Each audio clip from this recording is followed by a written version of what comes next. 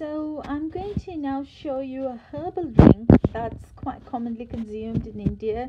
It's based on Ayurvedic spices, and this comes from my neck of the woods in South India, in Tamil Nadu, and it's probably consumed elsewhere in India as well.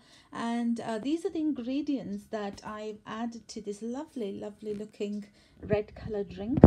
So I've added this is called in Tamil it's called padimugam, and in English it's sappan wood or Indian rosewood, and it's got a lot of Ayurvedic properties. Yeah, I just suggest you look it up online, because I don't want to make those claims on the video, because I'm not a doctor, but these are herbal things that are used in the kitchen, everyday life in India, where I grew up.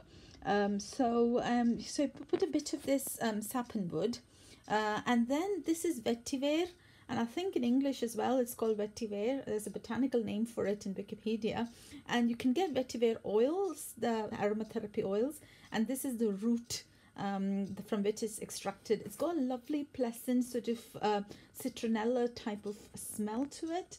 So you can just add it in cold water, but since I've made this into a hot tea, I've added it into the hot tea. But in India, traditionally, you put that in terracotta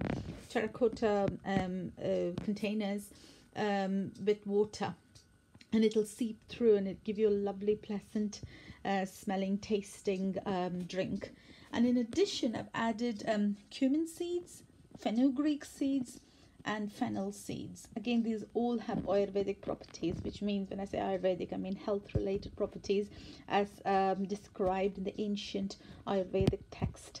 But I'm not going to describe them here because I'm not a doctor, but these are regular kitchen things we use anyway in our cooking.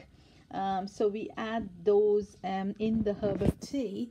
So each of these would be a separate herbal tea, but I've just sort of mixed them up. This being January, I'm in a big detox spree, so I've put together the padimugam, vetiver, and all these three herbs together to give me a very potent herbal drink. And I bet it tastes amazing as well, and looks really colourful. So I just filter it out and keep it in the flask to sort of warm me up throughout the day.